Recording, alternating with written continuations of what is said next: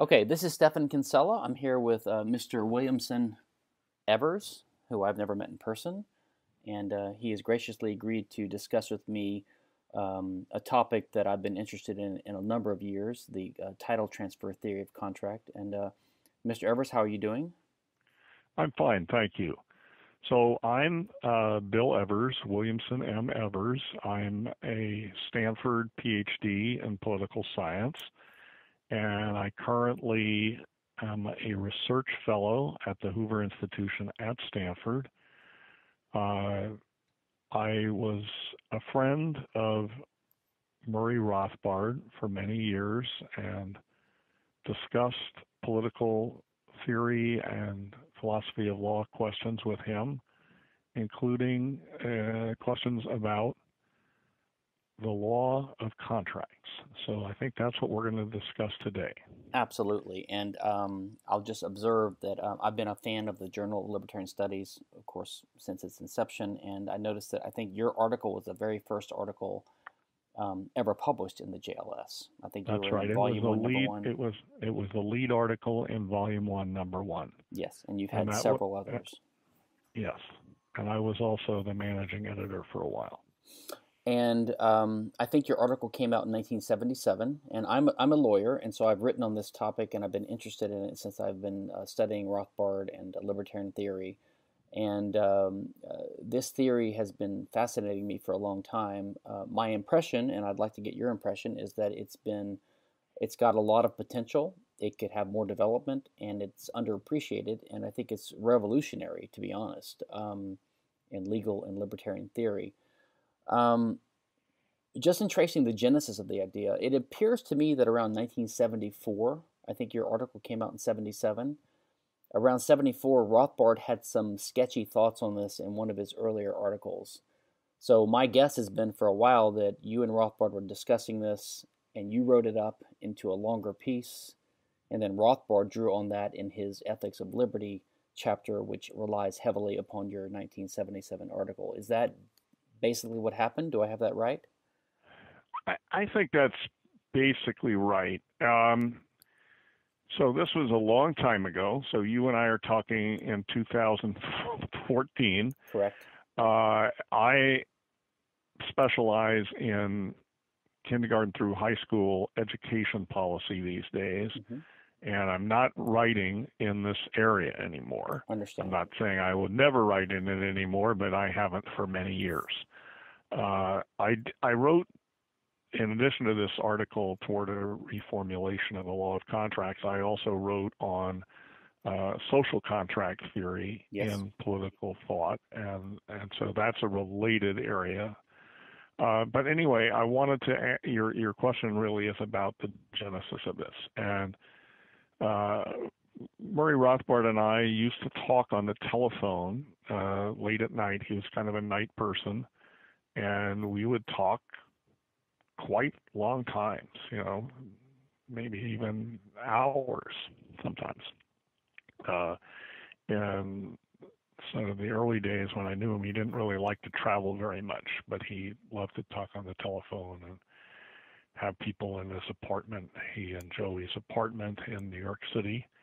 But anyway, we used to talk about things, and I was a graduate student in political science at Stanford, and I had to write papers on various topics. And so I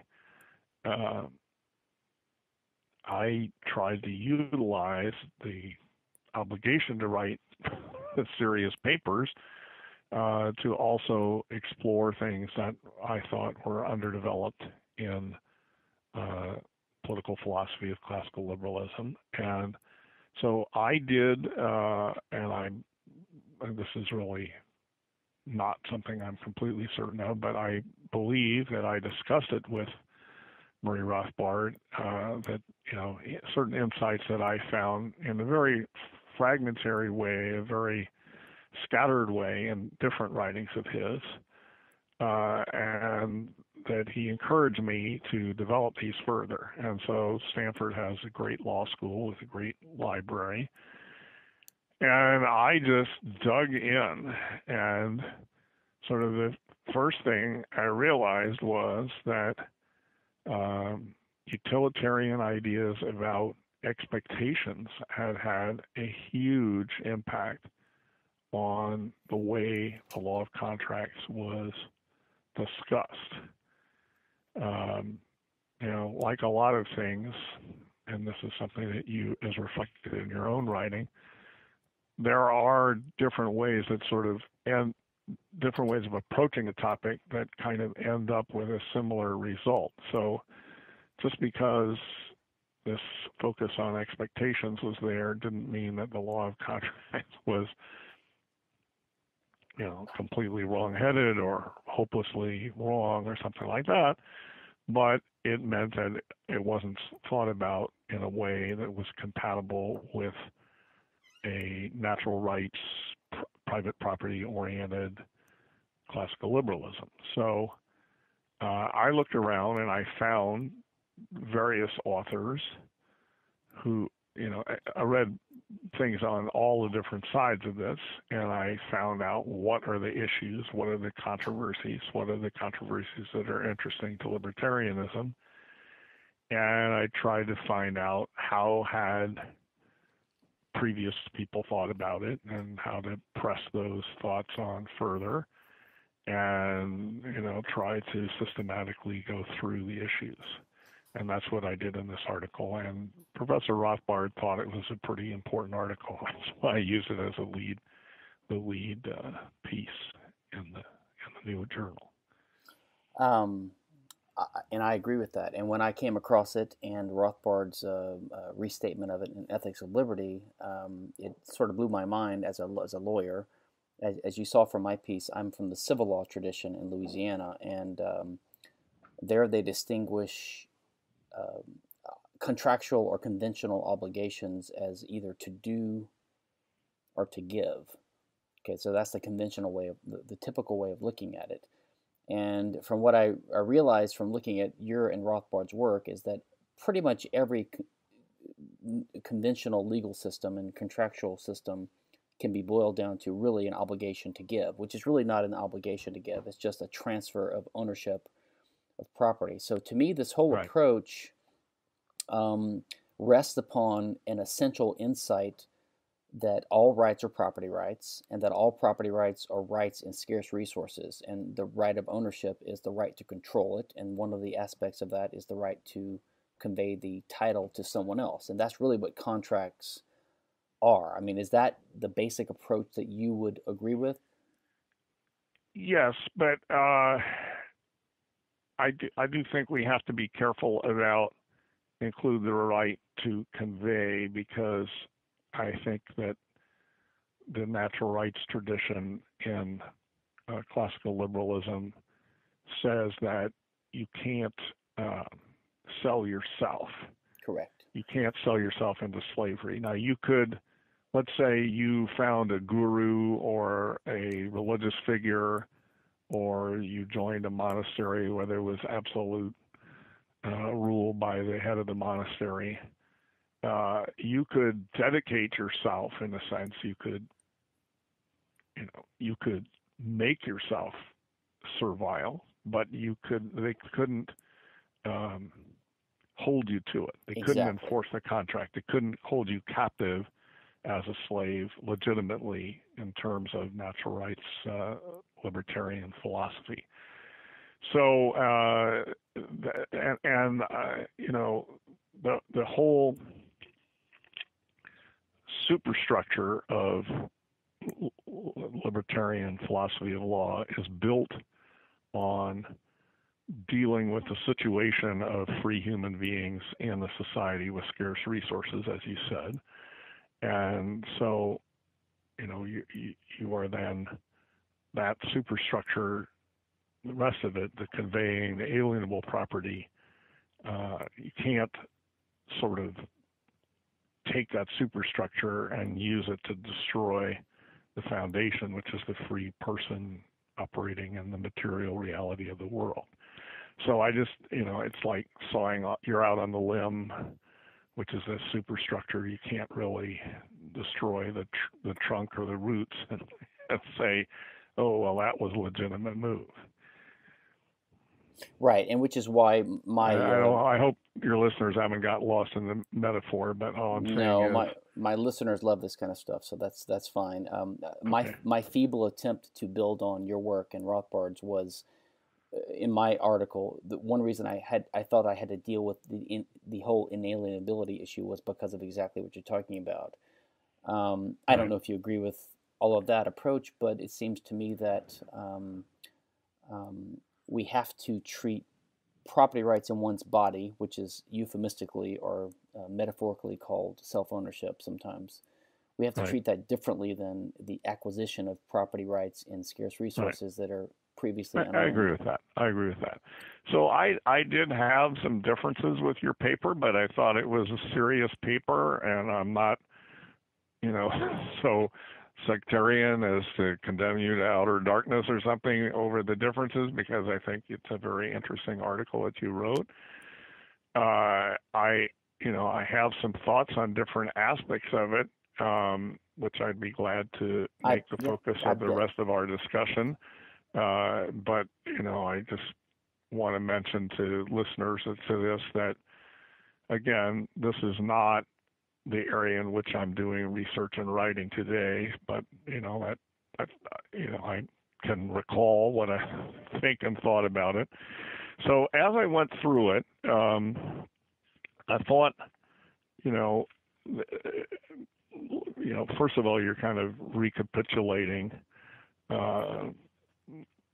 what Professor Rothbard and what Murray Rothbard and I had to say, but you're also partly talking about your foundational views of what justifies libertarian philosophy, and you're, I guess, attracted to the argumentation ideas of Hans Hoppe. Am I correct in that?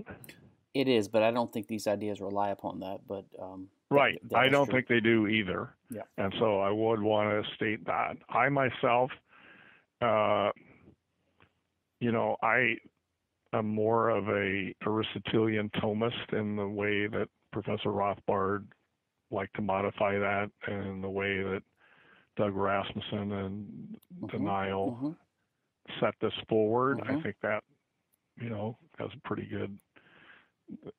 Similarly, Henry Veach is another man that I think highly of. But I don't oppose the argumentation idea, which has a kind of a more Kantian cast to it. It was, I think, developed very well by Father Sadowski, James Sadowski, and Professor Rothbard also liked it. And I view that as not in conflict with an Aristotelian Thomist justification of property rights and of human liberty, individual liberty.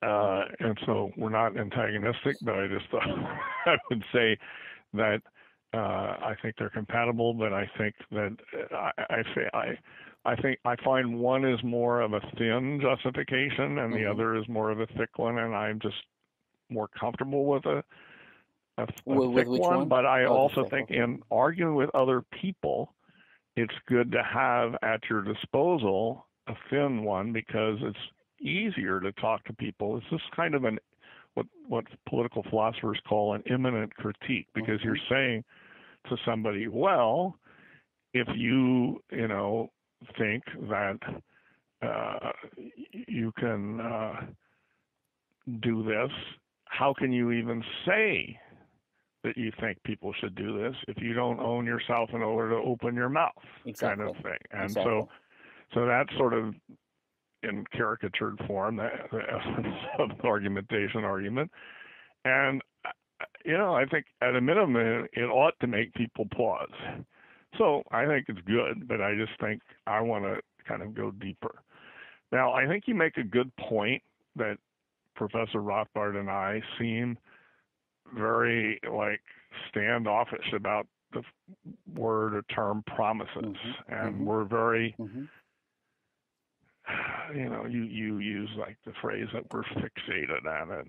That was probably too harsh. We're kind of writing in reaction. I understand. To legal theorists that made a lot out of mere promises. Exactly. But I think you're quite right in saying that if the substantive effect and intent of a promise is to convey title, then it's, quite a good contract, and it would be so under libertarian thinking.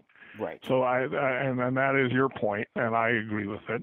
But I mean, I also think, and you're kind of in our conversation here acknowledging that you're understanding that we were reacting against this kind of cavalier, breezy use of promises.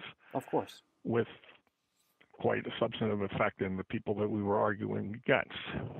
Of course, and I'm happy to let you talk about any of this, but my point was not to get you to comment on my paper. My paper is just an indication of my interest in this topic, and I'm really interested in a few things about. I don't know if you've paid attention to, or if you recall some of these, the little minutiae. So Evers? I don't know where we. I'm sorry. I'm sorry about that. I don't know what happened. We got cut off, but I'll fix it. Okay, so what was I saying when we stopped here? Well, I'm trying to remember. Sorry, I was distracted myself. But what I was saying was I just wanted to ask you a couple of things that have stood out to me in this debate. First, I wanted to get your impression. Well, did you hear me saying that? Let's see now. We talked about the promises thing, right? Yes. Okay, so then I wanted to go, and before I did it, I wanted to say that I appreciate you writing the article. I think it's a serious article, and just because we have differences doesn't mean I'm, condemning you.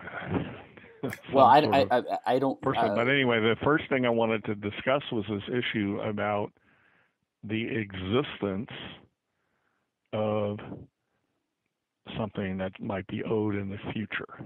Exactly, and I actually did want to turn to that. I wanted to So I wanted you to kind of state your view, and then I would react to it. So that's fine. And let me be clear. I wanted to get your views. I really wasn't trying to seek your commentary on my article. I'm happy to, if you want to use that as a framework, and that's fine. But I was trying to talk to you about what you've written, and I wanted to get your insight about the process and what your thoughts are on the development of this theory and how much is left to be developed. And believe me, I'm not a critic. I'm a huge fan of your work. I think there's something to be developed. That's all right. So I wasn't trying to be critical in my article. There's a few things. Well, I think Randy Barnett, although he's, this has not been the major focus of his writings, he has made additional contributions on it.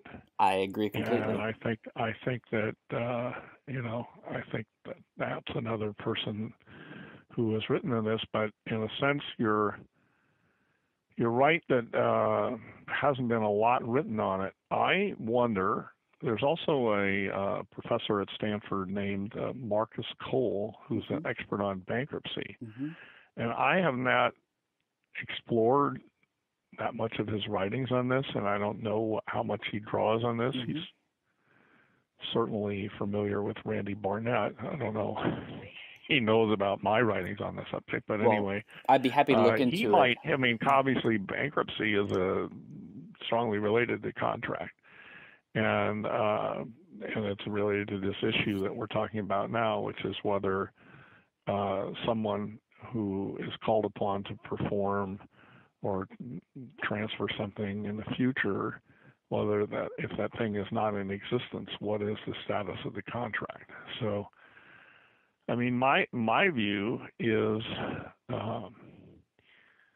that, if you committed to something that's a legitimate contract, even if you don't have it, let's say, you're supposed to have a certain amount of money to give to somebody in the future and you don't have it,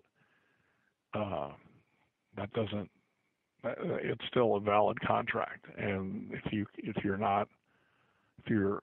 don't have it, or you're withholding it or hiding it somewhere or something, well, that's or you give it to your best friend at the last minute, it's still a valid contract, and you owe the person the money. So then part of the question that arises is, well, if it's a kind of theft, why couldn't you be put in debtor's prison, or why shouldn't you be? And I think that's a very valid question to raise.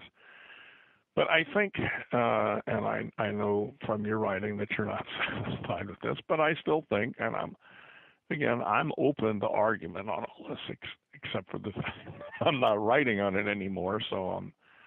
But anyway, I think, there are gradations, just as in robbery. There's robbery of your house when you're not there, and there's robbery when you're there. There's in the streets. There's robbery with a gun on you, and there's robbery where they just snatch and grab. So I think just as there's that, there's different kinds of theft, and there's lesser and greater theft, and it would be disproportional to the and the amount of intention that's involved and so forth. This all affects the gravity of what has been done to you. I'm talking about you, the victim, who didn't get paid back. So that's part of why I don't favor debtor's prison, and I think no one can speak for Murray Rothbard anymore, but I think that similar ideas figured in his thinking. Again, I just think it, particularly with specific unique items, the idea is very troubling. Let's say you have the Mona Lisa, all right, and you sold it to me, but the delivery is supposed to be in the future. So at the last minute, I give it to somebody else. That's crazy. You have to be still liable to turn over the thing that you owe. Right. So I'm kind of flippantly giving this example, and it's a much more subtle topic. But anyway, that's my view. Now, there's another issue that you don't really get into very much, but I think is a complicated one for this theory, and is an area that deserves additional research program on anybody who writes in this in the future. And that is the slavery equivalent onerous damages issue. So, the examples, I agree to sing, I'm an opera singer, and I agree to sing in the San Francisco Opera, and then when the time comes, I don't show up. I'm off drunk somewhere or something, whatever. So, or I just decide I don't want to do it. So, can somebody compel specific performance? Well, you and I both agree, no, they can't. But now what about a performance bond of some sort?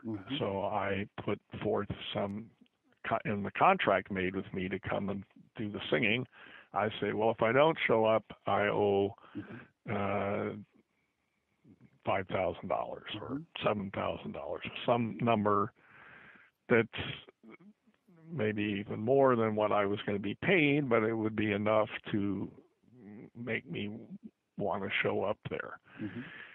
Now, the question is, what if it were $1 trillion? Okay, or something huge. Now, you might say, well, of course, I, the opera singer, don't have the $1 trillion, so that's maybe you take care of it.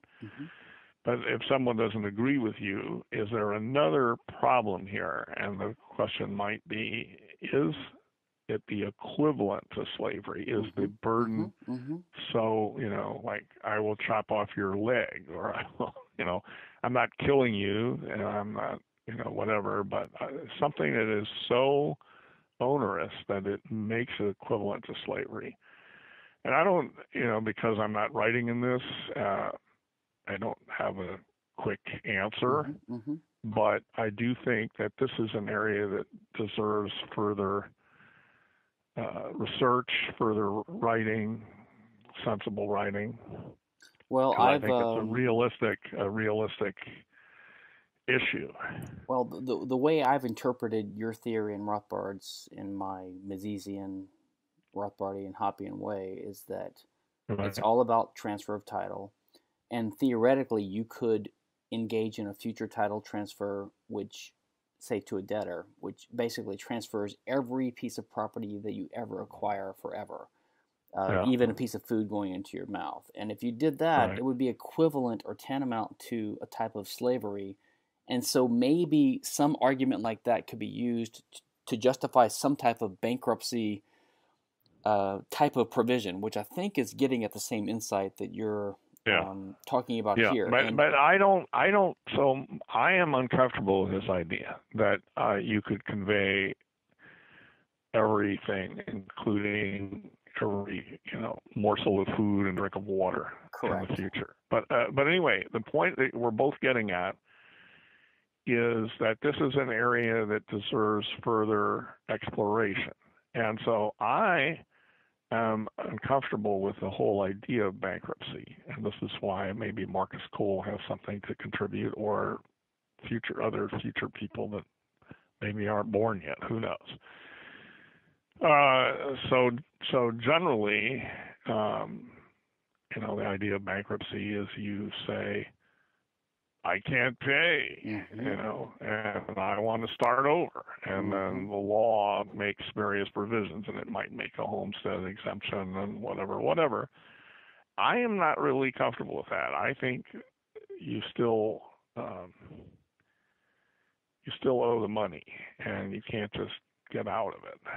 And I'm really troubled. There are people, even people that might claim they're libertarians. I don't want to. I sound like I'm getting into a big heresy hunt here, but during the last financial crisis, with all the homes going into foreclosure and things like that, there were people going around advocating that people who were having trouble paying their mortgages just walk away.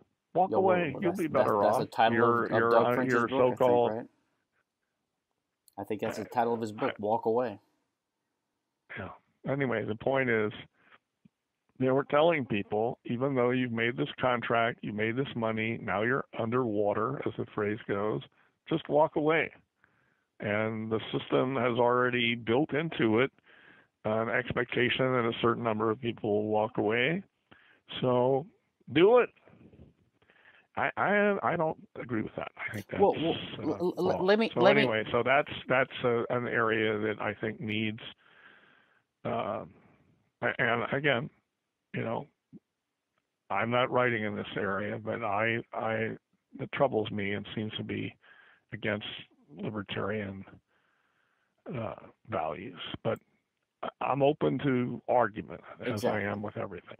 Well, it seems to me that the terms of the contract matter, and the terms of the contract that would be enforced in a free society matters, because the terms of the contracts in today's law may be influenced by the political climate and the laws that exist. Right. So it's hard to have a pristine approach to this, but let me, if you don't mind, let me get your opinion. So one of the other things that you try and do to address some of that is you pose different, you could have additional provisions like to provide for the case in which the person doesn't have the money.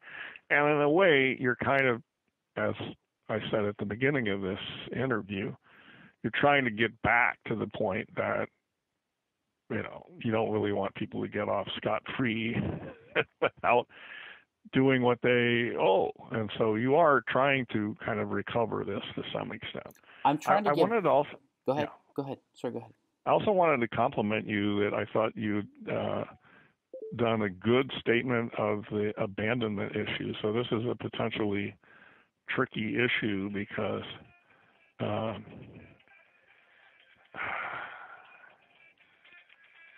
okay, I've got to turn this off. I have to turn you off and talk to you later. Okay. Take your time. You're talking about the abandonment issue. Yeah. This is related to a lot of what we've been talking about. So if you can acquire property and do it through systematically making it part of your projects, and the phrase that we often use is homestead it. You also have to be able, so you're marking it, you're setting out boundaries, you're systematically mixing labor with it, and so forth. You also have to be able to abandon it. So this is complicated because you have to make an objective, recognizable, overt thing showing your intent. It's a little bit tricky, and this is another area where further writing needs to be done on this. So let's take the Love Canal case, okay? Which is sort of not as bad as as was shown in Reason magazine many years ago. The government was all mixed up in it, but we'll just call it some pollution thing. Okay? Mm-hmm. Mm-hmm. So you've created this pollution thing, and then you walk away. Okay. Mm-hmm. Mm-hmm. Now, then maybe nobody occupies it, but let's say it bubbles over, Mm-hmm. or it's emitting harmful rays, or it's somehow has some kind of geyser effect, and it's Mm-hmm. spraying out into the atmosphere Mm-hmm. and falling on other people. Mm-hmm. Can you just, abandon it and say, this is not my property anymore? I don't think so. It's just like I shoot a bullet. Well, in a way, I've abandoned the bullet, but the bullet keeps going and it hits somewhere. Or you plant So a landmine or something like that explodes 10 years later and kills someone. Yeah, exactly. There's a causal. Okay, but anyway, there's responsibility room for more writing and thinking about this. I agree completely. Then I think you get interestingly, into the issue of inalienability and punishment. Mm-hmm. Mm-hmm. And so to explain this a little further, so let's say we're in agreement that that people are inalienable, they can't sell themselves, but their material goods, maybe intellectual goods, this is another whole topic that I don't want to get into. But anyway, they're material goods that are alienable and that people are transferring titles to and so forth. But now let's say you commit a crime. Okay, in punishing you, a restitution effort might, take what you have, or it might compel you to do something to restore to the other person, or it might imprison you, especially if it's a retributive punishment approach. And libertarians are divided among, classical liberals are divided among different punishment theories, but certainly the most common are restoration or and retribution to kind of balance the scales of rectification, justice. right? Rectifying the situation. Right, rectifying in various ways. So this might then impinge on the idea that you are inalienable and that people can't compel specific performance from you. I agree. So I think this issue, which you raise, and is one that needs further discussion. And so I think that's an area that. Well, if you don't mind, let me ask you. So I'm kind of through my thoughts on the whole thing, and I do need to call back the person that was calling me there. Let me thank you for taking your time to speak with me, and I really appreciate what you've done. And I don't know if you're interested, but I'd be happy to speak with you just personally in the future if you're interested. And I really appreciate what you've done in the past, and I think it's a great endeavor. And so I will thank you for your time, and I will let you go, and I will send you a copy of everything, and we can talk about it before. Okay. Well, I authorize you to post this and. In whatever form you want to. So thank you, Mr. Evers. I appreciate it. Nice talking to you in person. Thank you. Good. I enjoyed it also. Bye-bye.